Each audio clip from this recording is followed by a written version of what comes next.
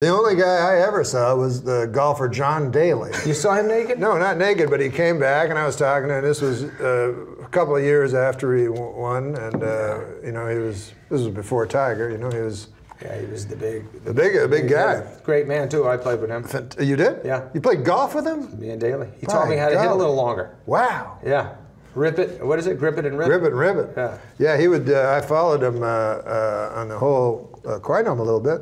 Followed him at Riviera playing, and throw the cigarette down, hit it, pick up the cigarette. Oh yeah. You know. Yeah. But yeah, he came backstage to the House of Blues where I was playing, and he's like, "Hey, Norm, I understand you like me," or something like that. I said, "Oh yeah. Yeah, the greatest." And he said, yes, it's true. And then he pulled out his card. I didn't know what he was talking about. He says, it's true, as if I knew that. You heard. And then it was the most insane thing I've ever seen. Oh, yeah. It looked like it had its own liver.